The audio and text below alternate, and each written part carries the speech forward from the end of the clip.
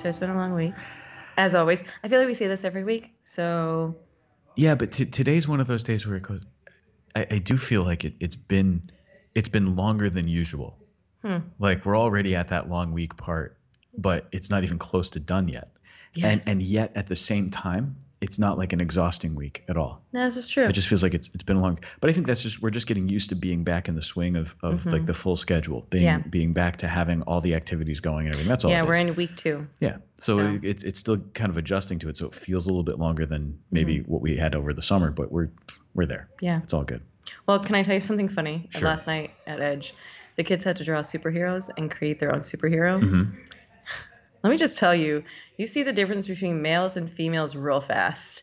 So the guys, I'm going to start with the girls. The girls created a superhero named Penelope with a cowboy hat, and she was preppy Amish, and she had the power to convert people to Catholicism. And on her cowboy hat was a tiara, Vas, caramel. Anyways, this tiara had a little spotlight that would shine on the person, and then they would be experiencing the love of God that would lead them to this conversion. And she had angel wings that could just fly in your, create this wind in your face so that you could see your sin. Ooh. And it was really intense. Ooh. So that was the girls. The boys, oh, God bless the men. The boys decided on a superhero named Bolt, which they took from the movie. Yeah. After the dog. Right. And you know that the girls got Penelope from various cartoons and TV shows. Oh, for sure. And the fact that she was preppy Amish, there. that's a whole style that I'm unaware of. And apparently it's a style that a lot of kids talk about in school. So it's a thing. Things I didn't know that's going on in Fairfield Middle Schools. You know what? Here's the deal. There's just there are going to be so many things that change constantly. It's not actually worth trying to keep up with all of it. No, not at all. Oh. That thing is going to die within a year. But give me some insight based on what the guys did. They named their superhero Bolt. Bolt, okay. But here was his characteristics. He was dumb. He was stupid. His only gift was athleticism.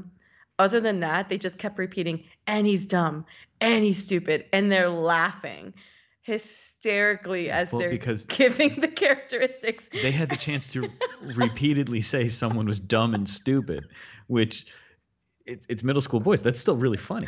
Oh no, it was so dumb funny. And stupid. I was called a dum-dum head the other day by a 2-year-old, and it was hysterically funny. You were called dum-dum head? Yes, dum-dum head. And I laughed so hard because it's like his new phrase that he calls everyone dum-dum head. Did you ever watch The Night of the Museum?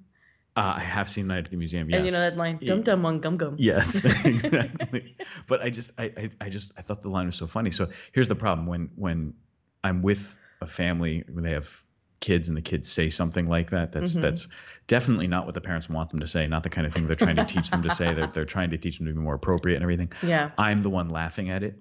Of course you are. I find this hysterically funny. I'm a terrible example.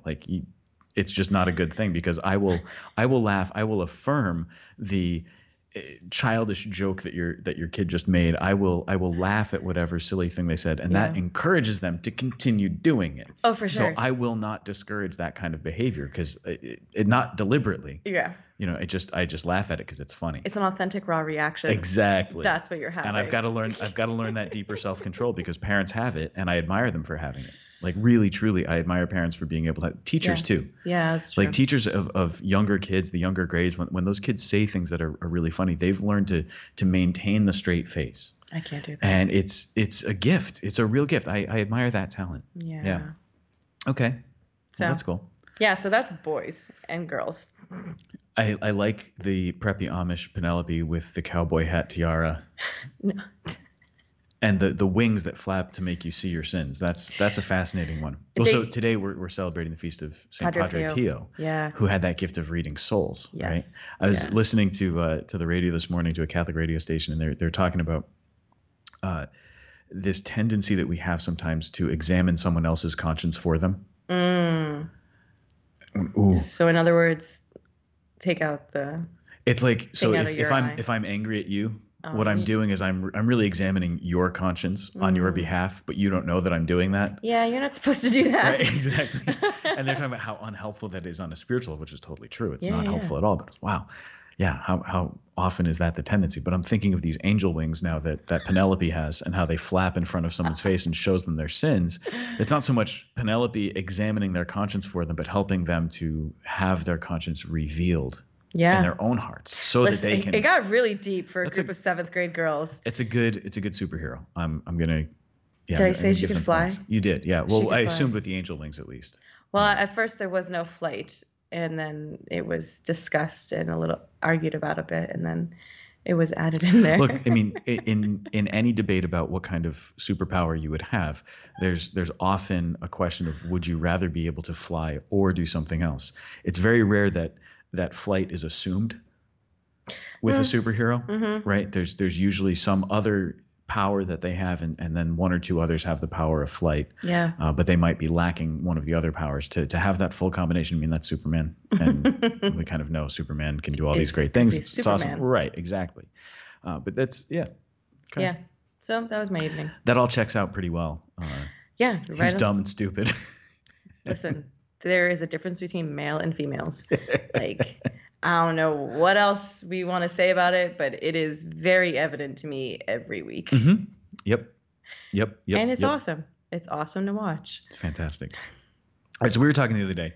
Yeah. And we got into this whole conversation that I was really excited about. We're going to try to recreate some of that here because it'll be fun. Yeah, it was good. We're going to talk a little bit about rules and why we have rules. Rules and laws and obligations and rights. Oh, and my goodness. Yeah. It's so cool. So I got to thinking about this because I've noticed sometimes that we have a tendency to forget what those rules and obligations are, or why they're present. That we as members of the church have certain things that we are responsible to do. So for example, I'm a priest, I'm a pastor. As priest and pastor, I have certain responsibilities to the people. Mm-hmm. I am responsible for praying with them and for them, for celebrating the sacraments for them. I am responsible as pastor for ensuring that at least once every week, a mass is offered for the intentions of the parish, for the people. Now, that's not the mass offered every day, but like to make sure that a mass is being celebrated each week for the people of the parish. So anytime you see for the intentions of all parishioners, that's the I didn't realize that had to be a weekly thing. Yeah. And if it's not a listed one, then I have to do it privately. Yeah. I have to make sure that I'm offering mass for the people. How do we get to this discussion? We were talking. I played devil's advocate in this conversation. Typically, that's great. Well, we got into the conversation. Actually, I was talking about my plan for a series of bulletin columns, just some stuff that I want to write about to explain some things that we have to be aware of, because a lot of times people don't know this stuff. We're living in a culture that's no longer got a strong foundation in the Catholic faith, whereas back several decades, a couple generations ago, the idea that there was a sense and an understanding of what a Catholic's responsibilities in the world were was simply known. Yeah. From a young age, children were taught what they had to do as Catholics. And the positive side of that was they had an understanding that they were obliged to, for example, go to Mass. They had an understanding that they had to get married in the Catholic Church. They had an understanding that they were responsible for raising their children Catholic. They understood that if they wanted to marry someone who was not Catholic, they needed to go and talk to the priest and find out what they had to do and how to do it. So there was a sense of what was supposed to be done. But over time, that sense of what I am supposed to do has faded. So we can get into.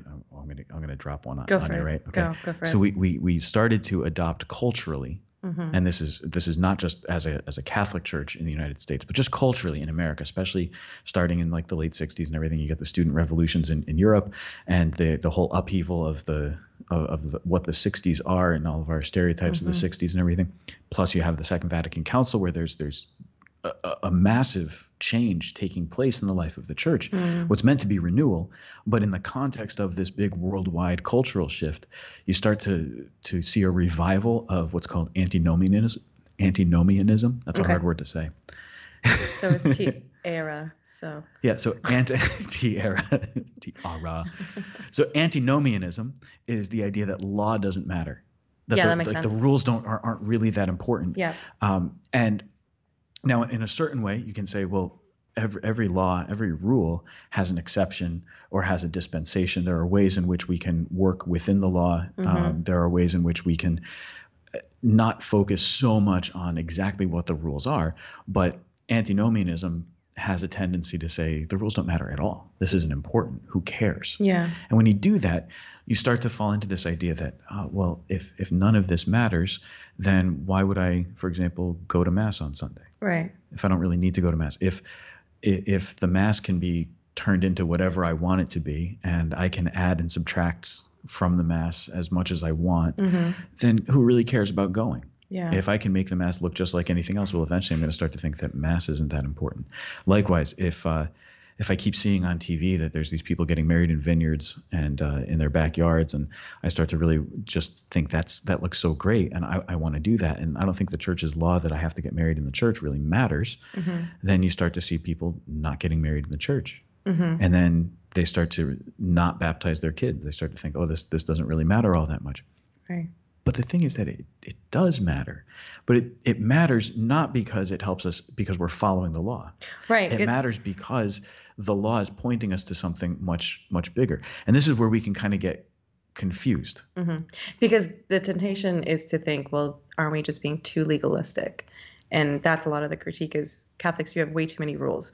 You are like the Pharisees and the Sadducees. Sure. Like you guys are all about these things.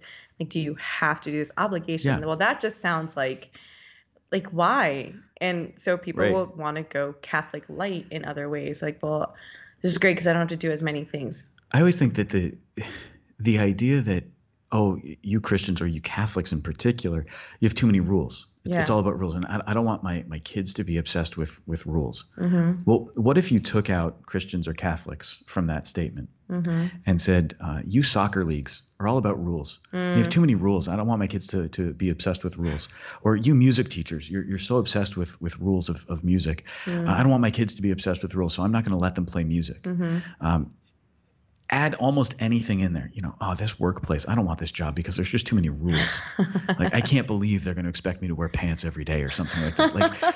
Of course there are rules. Of course there are things that govern what we do, and we need them. Why? What's the purpose of law? Right? For the good of society, to uphold like the good of the people. Yeah. So law to exists that. for the sake of the good order of society. Exactly. If law exists for the good order of society, why is the good order of society something important? Well, the good order of society is something important because we are sinners. And if we are sinners, then we are imperfect. And that means that we tend towards doing things that we should not do, that are not good for us, Right. that are not good for others. If we have that tendency towards sin, that tendency away from what's good, then there needs to be something that orders us to either prevent us or that tells us that these are the boundaries in which we can live. Yeah. So you have positive law, you have punitive law, you have law that serves different purposes. When you have those rules and those boundaries, it helps you to actually flourish.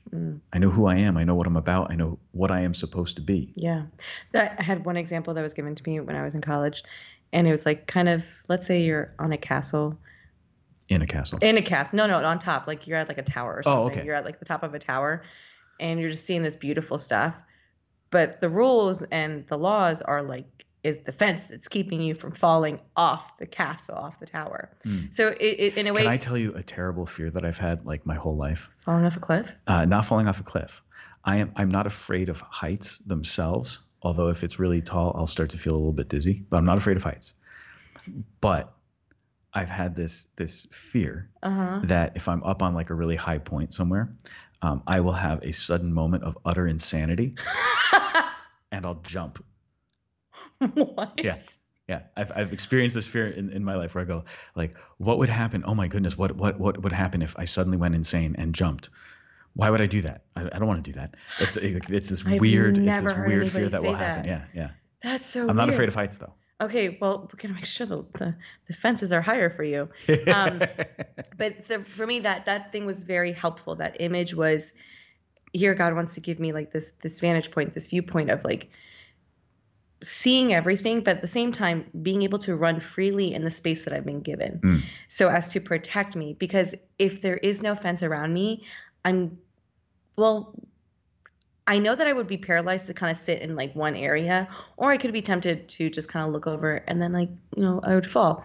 But there's something about the barrier that gives me this degree of safety to really be there in that moment, but to explore it. You're living in this place of freedom.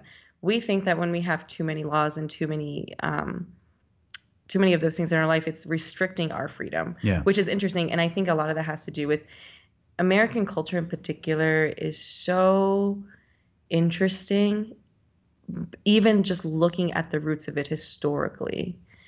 So I remember learning when there was settlement in New England and you had the Puritans, but then there were particular people in these colonies or in these communities that didn't want to stay in that, so they moved to Vermont. And Vermont is the way it is because of the people who first settled it. Mm-hmm. They wanted to live away from laws and order, and it just was like, I want to kind of be my own person. And you kind of see like almost 200 years later, Vermont still kind of is the same. Yeah. In the same way that it was settled, it's the themes still continue. Mm-hmm. Why am I hitting everything? Because you're having a hard time today. Jeez, I'm having a hard time. Go west, for example. Yeah. Right? So think of the old Wild West. Mm-hmm. The idea of the Wild West is that there were no rules. Yeah. This is just kind of a lawless society. But even there, even in those places that seem to be rejecting law at all costs, they are still bound by something. Yeah. So we talk about, before we even get into the idea of a written law or a code of law, we talk about the natural law. Mm-hmm. So there's the laws of nature, and then there's the natural law. Yeah. And so the laws of nature and natural law are distinct in that the laws of nature govern physics and biology. Right. These are things that are beyond us completely. But natural law is sort of that inner moral law that's written into us. Right. So there are certain things that are natural to us that are our natural state. What's so good is you could just go right to Aristotle and he writes all of this stuff. Yeah, exactly. I mean, so the Greeks understood this. This predates Christianity. Completely. Like there is something written in our humanity that just knows. Yeah. Well, there are certain things like we are ordered to certain things. So like my heart is going to beat and it's going to pump blood through my body. Mm-hmm. That's by nature. That's what the heart does. Yeah. And so there are things that it has to do that the heart must obey that natural law. It can't do anything else. Mm-hmm. Right. Then you have that natural law that's written in our heart that suggests to us, whether we're religious or not, that, for example, punching people for no reason is bad. That killing is wrong. Yeah. That there's something wrong with deliberately deceiving another person. Mm-hmm. That there's something wrong with stealing what belongs to another person. Mm-hmm. There's also something written in our hearts that suggests that when we see someone in need, we should help them. That's part of our nature. Our human nature actually functions that way. Yeah, it's ordered to the good. Because we can think of things not just on an instinctual level, we're also able to think of things on a philosophical level, on a spiritual level. Mm-hmm. We're able to recognize in another person their need and therefore our responsibility to serve them, to guide them, to help them. Mm-hmm. Right? With that, then we can go further. When we look at the laws that the church has, or the commandments that God gives to us, right? If you look at the commandments, the first tablet of the law of the 10 commandments are our responsibilities to God. Mm-hmm. In our relationship with God. And then the second tablet of the law is our responsibilities to one another, to humanity. Then from those 10 commandments flows all the other commandments of the Old Testament, the whole rest of the Jewish law and what's going to happen and how this is going to work.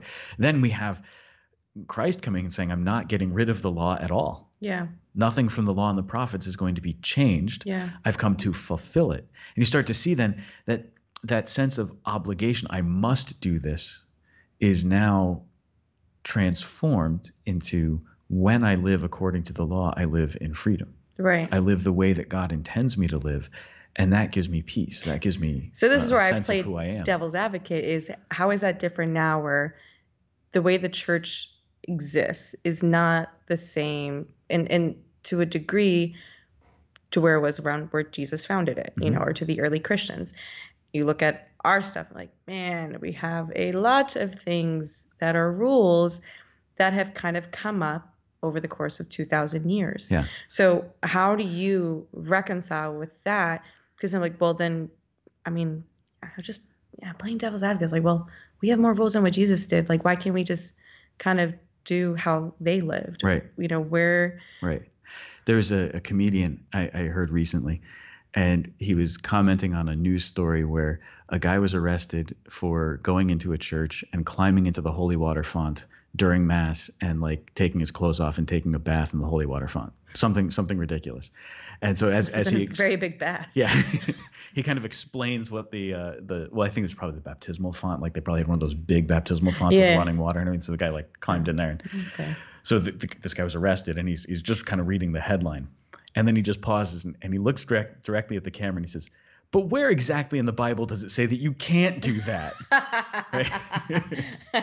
And it was funny because this is definitely not a religious comedian at all. Yeah. But he's onto something. A lot of times you say, well, where does it say in the Bible that you can't do that? Well, it doesn't have to say it in the Bible that you can't do that because it follows from everything else that the Bible says. It follows from all the other very logical rules. So God gave us reason. He gave us logic for a reason. That there are certain things that we're just going to understand are implied by this. Now, of course, those who wrote scripture, the sacred authors, didn't have in mind every single situation.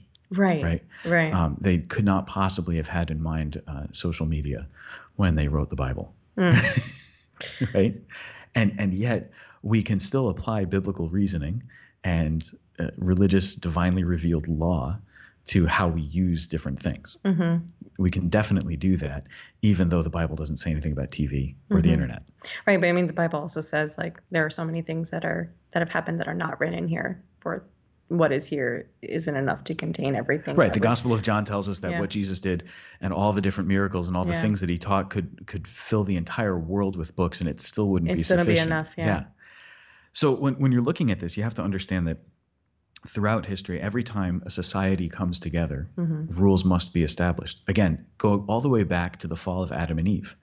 In our fallen state, in our sinful humanity, we do not of our own just automatically do what's good and right. Sometimes we need to be told, and that's because you don't say. That's because our relationship with God, broken by sin, is now, we no longer have that same orientation towards the good that we had in the beginning. So when we're looking at this, we've got to understand that piece. Every society in history has had certain rules and customs, whether they're written laws or something unspoken. Yeah. These are norms that we have. What's the purpose of law, really, though? The purpose of law, really, keep order. It's not just to keep order, but to bind. Not to bind us to a burden, but rather to bind us together. So the laws that we have hold society together. I was listening to a podcast on canon law, actually, and this priest, I'll put it in the show notes, because there's a whole series, like I think it's 20 different podcast episodes that he did just giving the overview of the church's law. Oh, wait, that's really cool. Really cool, yeah. Oh, I'll listen to that. They're not super long. He's actually really interesting. It's a little bit nerdy in the sense that this is a guy teaching canon law, and you kind of have to be in the mood to dive into that. But it's really cool when you realize what the church's law is all about. But he makes this point that the purpose of law is to bind us. The purpose of law is to bind us together. It's to bind society together, and not in an oppressive way, but in a way that allows us to live and to flourish as we're meant to. So this whole idea of the law, it's for unity. Which goes back to our conversation last week with Caroline when we were saying like what religion is. It's meant to bind. So like the law of religion is meant to bind you. Okay. Yeah. So these like the 10 Commandments are meant to bind us in a relationship with God. Right. It's a covenant. Right. We enter into this covenant with God by following these laws. We're holding up our end of the bargain. Yeah. Right. We're doing the things that God asks us to do. It's not always easy, and sometimes it doesn't always make sense. And when we get into the idea of obligation, especially understood in a modern sense. Right. It's terrible because the amount of conversations that I've had with people who are Christians who are non-Catholics, not all of them, but some of them will kind of say like, why do you have to do all that? Like, Jesus just loves you. This is true. Jesus definitely loves me. But what's interesting is as I've grown in a personal relationship with Jesus, I don't have this animosity towards the laws of the church. Like, I now receive them as gifts. I experience them Right. as gifts. I don't experience them as burdens. But as I enter into the life of the church and abide by just I don't want to say rules, but it's kind of like you're part of a family. And in the family, there are rules in order for you to live freely in relationship with people. And in that, you live your life in a really authentic way, in a very free way, and you have a home. Right.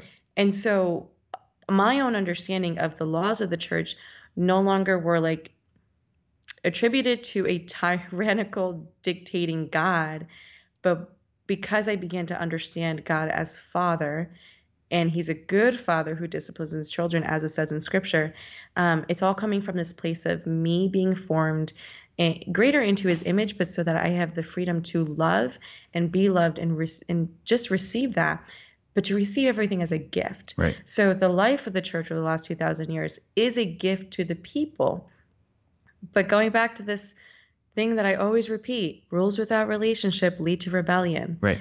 It's like that's Right. why. And so if people get so inundated with the rules that they have to follow, And so when Yeah. there's an emphasis the emphasis is on obligation, or Yeah. when one does not understand what obligation actually means, right. then there's that tendency to rebel. So if I'm just telling you all the time, this is what you must do, you're obligated to this, and if you don't follow these rules, then you're not good. And as somebody in 2021, you would hear that and you're like, ew. Well, it becomes a sort of pressure. Like, Yeah, it well, does. Wait a second, I'm trying my best, and so there can be a feeling of I'm not being met, I'm not understood. There can be a feeling of why would you put this on me? That's really hard Like to you're do. enforcing this Right. onto me. On the other hand, if I hear that there's an obligation, so for example, the obligation to go to Mass on Sundays and holy days, and I go, well, I don't believe that that's my obligation. I don't believe that I have to do that, and I can just reject it then as something. I don't think that really applies anymore. Yeah. Well, then you're rejecting the idea of obligation. But let's go back to obligation. Right. We tend to think of obligation first as a heavy burden. Right. I must do this thing that I would otherwise not want to do. But think of the phrase "much obliged." I don't really think about it much, but do tell. Well, I am much obliged. Yeah. much obliged is a way of saying thank you. And much obliged means that you have done something for me. You've done something for me that now puts me in a relationship with you. And because I'm now in this relationship with you, there's something that I must give to you. I have to support you. I have to help you. There is much that I have to give to you because you have given to me, because you have done something for me. Now, in return, as a sign of us being in this relationship, I've got much that I have to give to you. I am much obliged to you is not negative ever. Nobody ever says that in the negative. That's awesome. I'm obliged to you because you've done something to me. Well, it comes from the same root word, to be bound. Yeah. So religion binds me to God. It renews my covenant with Him. Yeah. To be obliged, like religare versus obligare, means now we're in this relationship. That's so cool. Right? So I have this relationship with you that requires me to give something back to you. So an obligation is actually an extremely positive thing, and it's a sign of a relationship. It's a sign of love. This is why language is important. Language matters so much, and actually, this is one of the cool things. Matters. Right? They talk about this in the this priest talks about it in his canon law stuff. He says one of the cool things in the Latin language that's distinct from some of the modern languages is that different words can mean the same thing the way we would translate it, but has a different connotation. Yeah. So he talks about the word jus in Latin, which means law, and the word lex, which means law. Oh. But lex is a written law. Yeah. This is something that has been written down, a particular statute, whereas jus speaks more to the whole body of laws that exists. And so that gets you into the whole philosophical idea of why are laws? Why do laws exist? And we go back again to laws bind society together and help us to order our lives correctly. Particular laws, the lex, that gives us, this is the thing that we're supposed to do. This is the very specific thing that it applies in these particular cases. But two different words that we have one word for in English. Because English sucks. That is Don't say that to English teachers. They really love the Oh, but even and you even wanted then, to be an English teacher, but yeah. yeah, but even then, like, we in English can express the same idea. We have to use more words to do it. We do. In Latin, it's kind of fun because one word carries with it all these other things, all these other ideas. So there's a simplicity to it in that we only need the one word to describe it. But then there's a richness when we try to express it in English that says, okay, here's all the things that we have to say with this. But that can make us talk a lot. Right. But so don't Americans talk a lot already? We do, yeah. But let's go back to this idea of the obligation, right? Because obligation is not meant to be a negative idea. No. So when we say we have an obligation to God to go to mass every Sunday and on holy days of obligation, it's meant to be for all that God has given to us. Yeah. We are in a relationship with him because of what he has given to us. And our return to God is to go and be with him. It's to renew this covenant with him. It's to go again and again and again to receive. So the idea of obligation is it's not meant to be negative. It's actually meant to be entirely positive. Yeah. And because we're in this covenant, just as in a contract, right? If I have a legal contract with you, there are certain things that you have to do and certain things that I have to do. And if you break the contract, if you don't hold up your end of the bargain, I'm allowed to take all your stuff. Right? or I'm allowed to sue you, or I'm allowed to receive some sort of recompense. Whereas the covenant, the difference with a covenant is that it's meant to be a mutual understanding and in a spiritual way. And the difference is that in our covenant with God, whatever part of the covenant we fail to uphold, God still is faithful. He is still faithful. Yeah. Exactly. He continues to hold up his end of the covenant. And the deeper part of a covenant is that it's an exchange of persons. Right. So it's like I give my heart to yours, you give your heart back to mine. So it's not just like about what we get out of God. Right. And I think where a lot of the antinomianism comes from is the idea that obligation is only understood in the negative.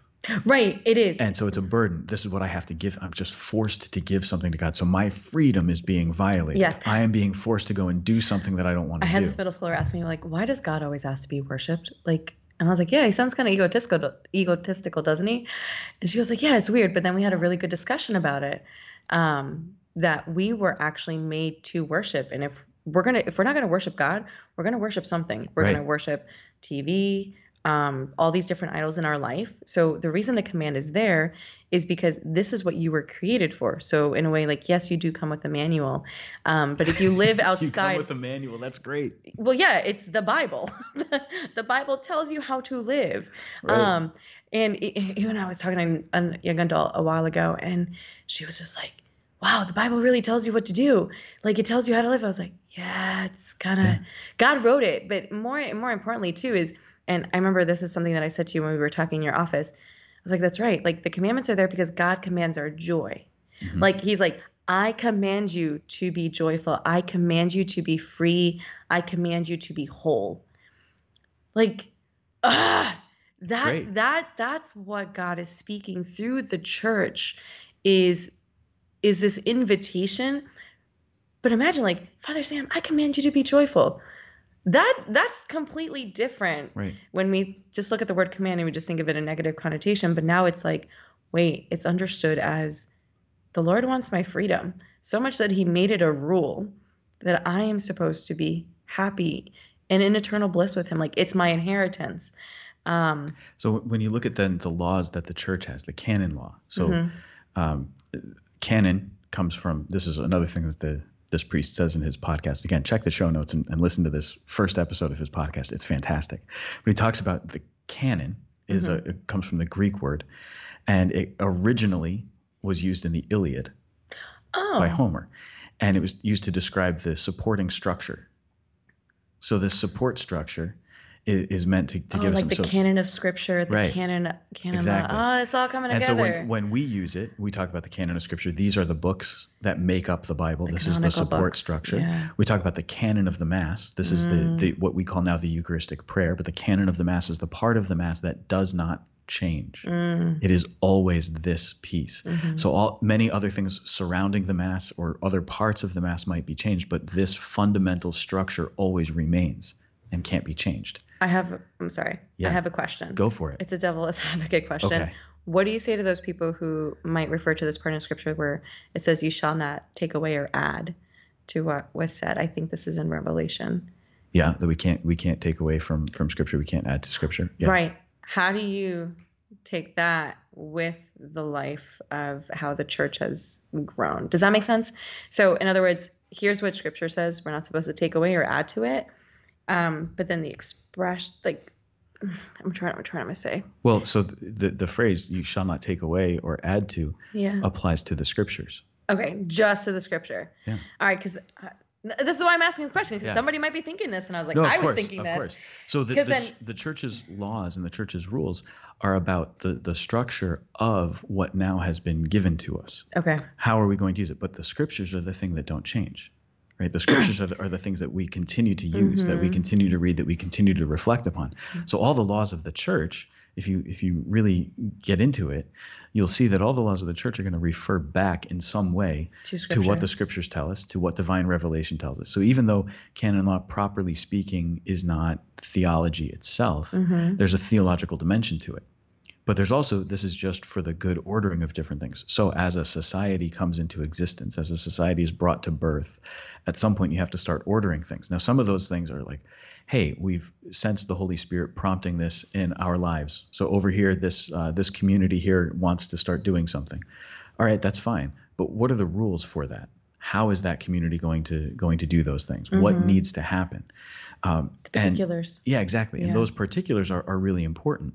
So as we start to look at that, then some rules have to come into play. Where are we going to get those rules? Well, those rules are going to be founded in our scriptural understanding. So we understand that this is how God's revealed himself. If we know that this is how God has revealed himself, we know that this is what Jesus taught, then any rule that we have has to be based on the teachings of Jesus. Yeah. Right? That's how it happens. So it's not about changing anything that scripture says, but rather about building off of what scripture has given to us, not to say this is scripture, because the laws of the church can change. The laws of the church are mutable. Interesting. Yeah, the laws of the church can be changed because they apply to a particular time and place, or they apply in a general circumstance. And if that circumstance disappears, then the law also would disappear. So going back to 8th grade history class. Yeah. Where I learned about the Catholic Church and they told me how horrible it was. Because that's what they're teaching in public schools. Send your kids to Catholic school. Yeah. So I remember them kind of saying, like, indulgences. Was that a law? Like, as in the history of the church, have there been laws that have been yes, there are unjust laws. and so, for example, the idea of the indulgence remains. Yes, so the indulgence is a spiritual reality. Yeah. The indulgence is not legal per se, but that the church, with her authority to govern, with her authority to teach, with her authority to sanctify, the idea of the indulgence is by doing these prayers, the church, by her own authority given to her by Christ, is going to grant you some spiritual favor. And so we believe that God, through the ministry of the church, grants these favors. That's what every sacrament is, right? Yeah. By God's grace, through the life of the church, through the ministry of the church, gives us something that we need. And so in giving us that thing that we need, God is able to provide something. So the idea of indulgences, that actually still exists. Yeah. The idea of selling indulgences for a monetary fee was never part of the church's law. Right. That was a practice that sprang up. And in fact, that's part of the reason that the Reformation happened, was because you can't do that. You can't sell these things. Of course. An indulgence is something that's done by your own prayer and by your works of charity. To say that you can buy one is incorrect. And that there were people doing that, selling indulgences for their own profit, was an abuse of the very idea of an indulgence. So I think what a lot of people might have to do then is understand that maybe what you think about the church and what you think about the laws, revisit them in a sense, because a lot of might have misconceptions of what the church actually asks of us. Sure. Um, Well, let's just look at a couple things then, Yeah. right?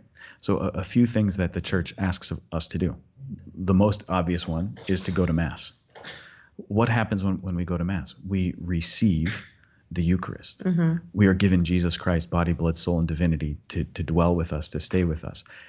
We're bound to a community of others who believe. And so we are introduced then into a community that will support us, that will be with us. We're shown that we have spiritual companions as we go through this journey of life. So the idea that we have an obligation is not like, yeah, if you don't fulfill this obligation, that makes you a terrible person. But this is for your own good. And when we fail in our own obligations to ourselves, we have to be able to recognize that something's wrong. So if I abuse drugs, I'm failing in my obligation to myself, to take care of my own body. If I'm not eating well, I'm failing in my obligation to myself. It's not good for me, right? And I know that it's not good for me. If I'm indulging in some other habit that I know is not really going to be good for me, I'm hurting myself. But by extension, I'm going to start to hurt other people too. Even if it remains an entirely private affair, eventually it's going to start to affect my relationships, my friends. It's going to affect my family. And so I have an obligation, even just to myself, to eat well, to do these right things. Well, the same thing is true spiritually. We have obligations in our spiritual lives. And those obligations are both to God and to ourselves.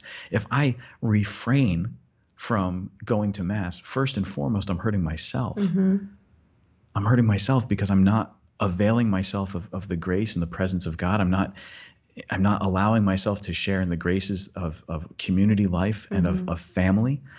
And then not only am I not availing myself of those graces and those blessings, I'm also depriving the rest of the community of my presence.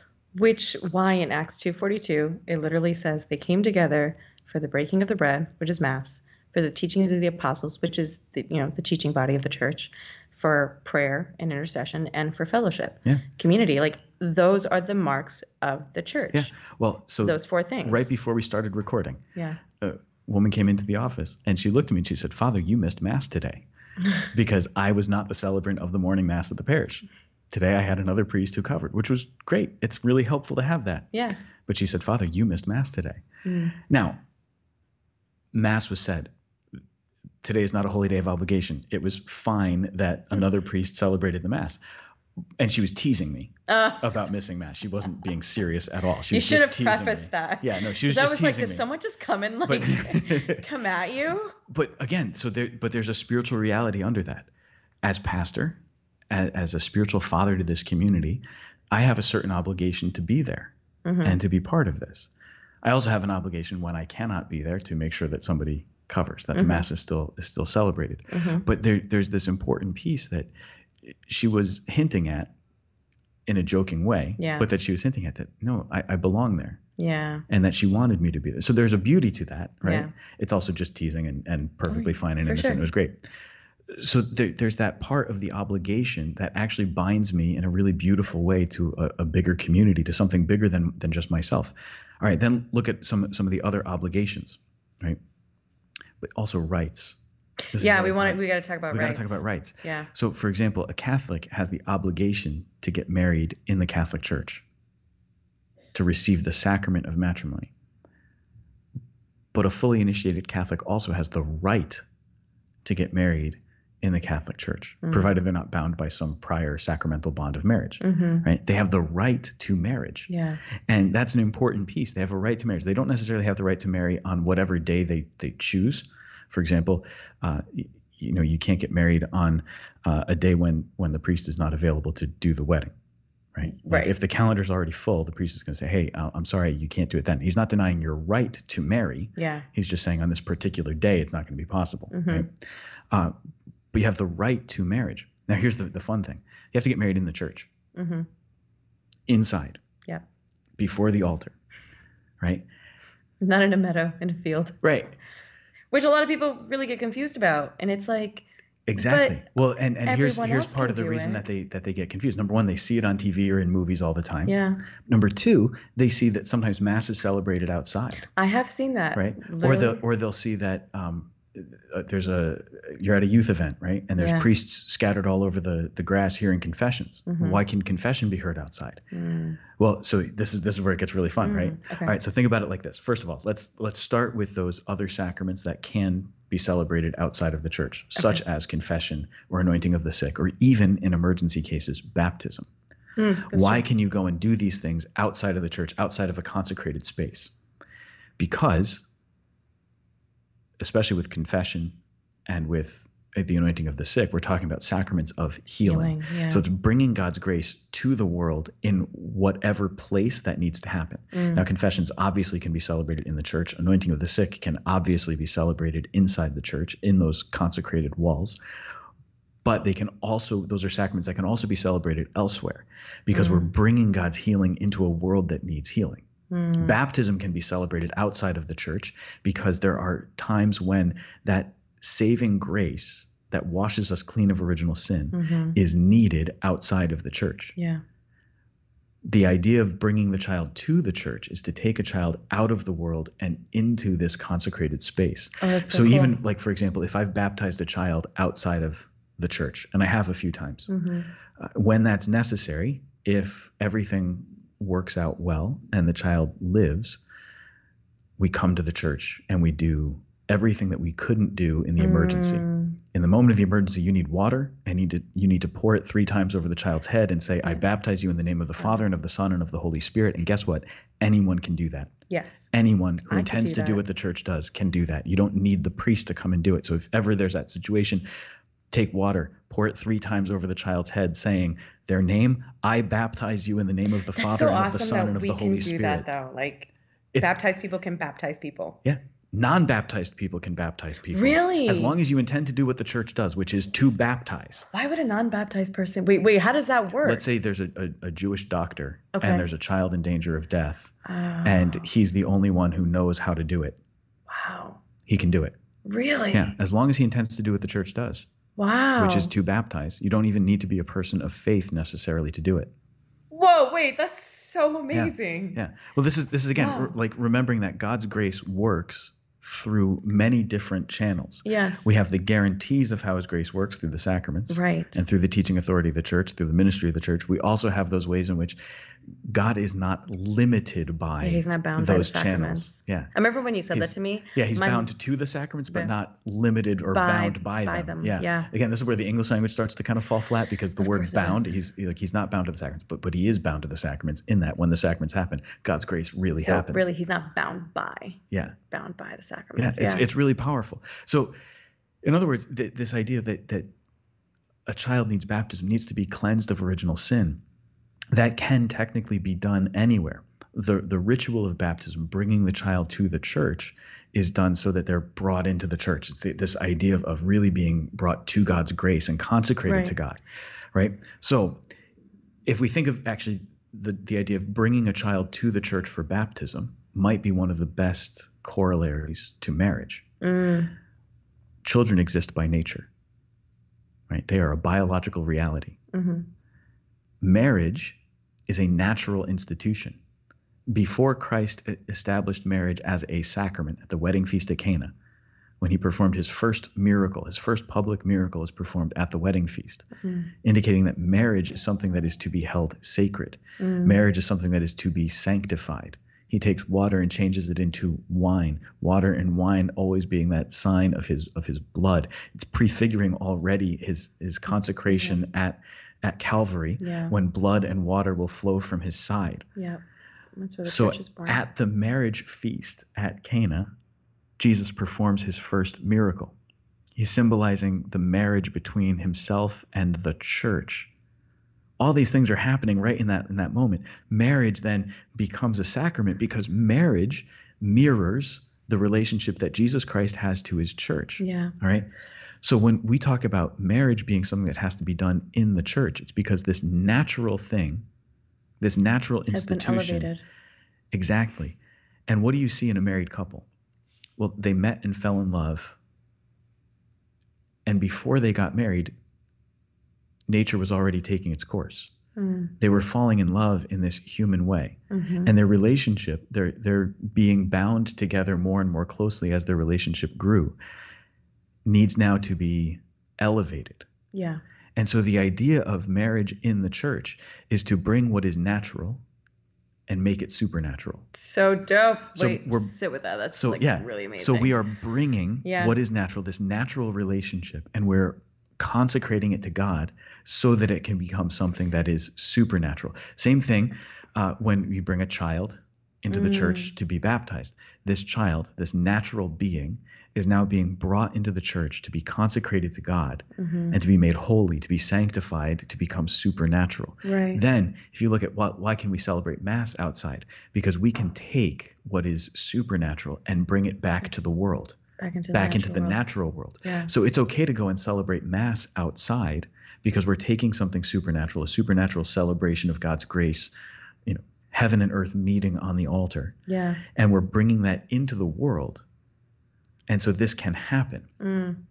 But marriage, the idea of being married in the church, is taking what is natural and asking that it be made supernatural. So it has to come into that place that is set aside to be that meeting place of what is supernatural and what is natural.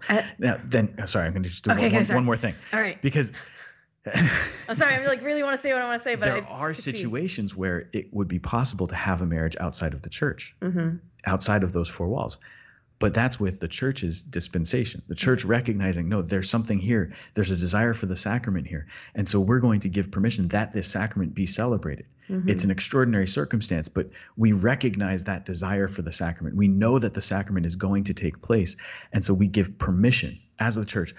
We extend that authority. We extend that gift out. And so even in certain circumstances, the church can grant that permission. So with that, what I'm hearing at the same time, so everything's meant to be supernatural. It's supposed to point you towards heaven. Heaven is our inheritance. And even that simple act of that permission being granted by the church is saying, in a personal way, God is not holding back your inheritance. Like, this is your right. Like, this is what's coming to you. The Lord wants you to have it. And because the church was founded by Jesus, it's a gift in which our inheritance is not being held back. So I have an obligation to be joyful and free and whole, but I also have a right to this inheritance. Yeah. That is the church. Yeah. And this is the thing. You have a right to it. Yeah. You have a right to receive this grace. Exactly. You have a right to have something natural in your life brought to the supernatural level. Yes. You have a right to be consecrated in that way. Yeah. That was great. So there's a power there. Yeah. And again, I think the reason that we get into that antinomianism is because I'm thinking only in terms of obligation. Well, I don't feel like doing that. I don't want to have to do that. That limits my freedom. But if I understand that these laws, these rules are there not to oblige me in the negative sense, as in to put a heavy burden on me. These are here to bind me more closely and to be that recognition that I'm able now to recognize the gift that has been given. Right. I'm able to recognize that something has been offered to me that's a treasure beyond words. Yeah. And I want to be able to live in that gift. Yeah. Right. That's the power of it. Oh, it's so cool. It's so great. I was like when people say, I think priests should be able to get married. And or when I was in seminary and they'd say, you can't get married, right? I'm like, no, are you serious? No I just kidding. found out. Right. I'm like, look, every priest on the day of his ordination knows what he's getting into. Yeah. Like we know what this is about. We know what this is. Yeah. And now here's the other thing. To freely refrain from taking what is your right. Before I was ordained, I had a right to marriage. That's true. Yeah. I had the right to get married. I did not have the right to become a priest. I was valid matter to become a priest. I'm a baptized Catholic man. But I didn't have the right to the priesthood because the church calls you to the priesthood. I had a right by nature to marriage. To become a priest, I recognized my right. To become a priest in the Latin rite, I should be really specific. I recognized. For the Ukrainians take you. Exactly. I recognized what my right was. I knew it and I understood it. And I also recognized that just because I have the right to something doesn't mean that I must have it. There are plenty of rights that all of us have by Yeah. law that we don't exercise, That's true. right? I have the right to bear arms. I don't own a gun. I could if I want to. I have the right to, according to the Constitution, but I don't feel like it. So I'm not gonna, right? Was that a pun? That wasn't intentional, but good job. I like that you caught that. Well done. No, that's how I listen to things. But it is possible to freely abstain from a right in order to do something else that is also supernatural. In order to receive something that is also supernatural. Receive that gift. And that's actually where we start to understand that if I'm going to do certain things, I must, for the sake of good order, I must also refuse something else. Fulton Sheen talks about this, right? Yes. He talks about this when he's writing about marriage in 3 to Get Married. He talks about how when John marries Susie, he's saying no. To everybody else. Exactly, because by saying yes to Susie, he is also saying no to everyone who is not Susie. Yeah. And there's a power in that, like this massive no in marriage. Yeah. Is for the sake of this one singular treasure, which is that yes to Susie. So when we look at what we're obliged to in the life of the church, these laws exist to give us that greatest of all yeses. So we have these obligations. These are the things that we're supposed to do as faithful Catholics, but the laws are there not to limit our freedom, not to take us away, not to hurt us, not to impose a burden, but rather to help us live fully what we're supposed to be. Exactly. The problem is we don't see that typically in our civil law. We don't view our civil law as this is the thing that's supposed to help me to really be who I am. Because we think mostly in our civil law of things that are either going to remove my right to do something or that are going to impose a burden on me. Like because of civil law, I have to pay taxes. And I don't like that. I wish that I didn't have to, but the law says that I have to. So it's an obligation, you know? And then the laws that don't do that, the laws that don't feel like they're a big burden, we tend to not even think about very much. Right. So there's a speed limit. You don't think very much about the speed limit unless you're speeding or somebody's tailgating you. Yes. Otherwise, you don't really think very much about what the speed limit is. Yeah.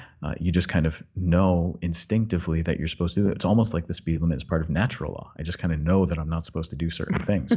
Like I know that it's not a good idea to drive down the post road in Fairfield at 70 miles an hour. My gosh. It might be really fun, but it's a terrible, terrible idea. Might be really fun. Might be. It's a very big might be. It's like a very subjunctive sort of word right there.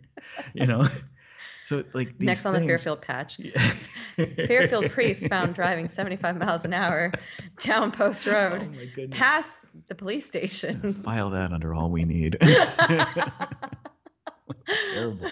So anyway, like the church's laws are a reflection of divine law. Yeah. And those church's laws that are a reflection of divine law are meant to help us to thrive and to be free. Right. They're not meant to be this big burden of something terrible. They're meant to really be for our good. And they are, yeah. And even like when laws began to be introduced in the early part of the Old Testament, you have to understand the context of that world. And if you listen to Bible in a Year, you will know this. But Father Mike will say it's because that world was so disorderly and so filled with violence. Yeah. It wasn't, in the natural sense, it wasn't even ordered towards what was good.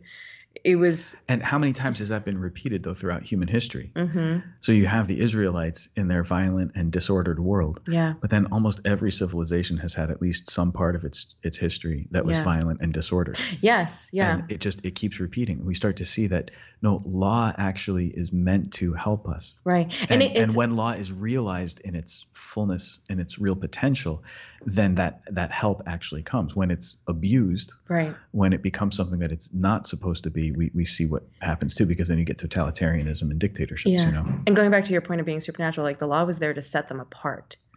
And so we have been called to be set apart for heaven, for the divine law.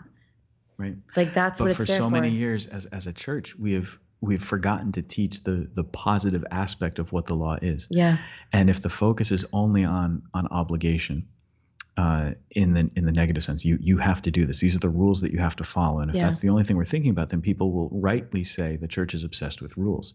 But if we understand, no, the rules exist for this reason, and we're able to explain both what the rule is and why it exists, and help people to recognize that it's about binding us closely in our relationship with Jesus Christ. It points us to the heart of our Savior. Yeah. If we can understand that, and then we understand also that we are given freely these gifts of grace, and not just given freely gifts of grace, but we're bound more closely in union with our Heavenly Father. Yeah. We're invited into something that is really and truly powerful and beautiful.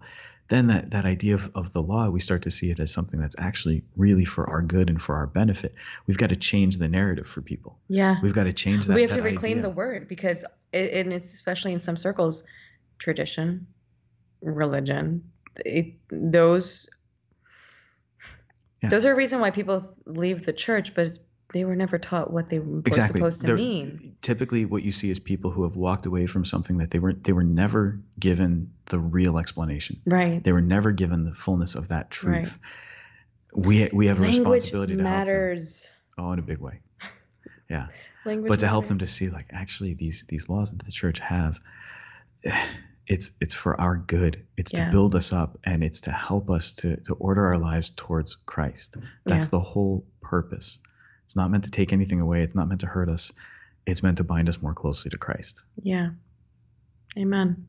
Well, this was great. I like this. This is fun. This was a good one. Thanks for letting me talk about this. Yeah, no, for sure. Cool. I thought it would be a great episode for today.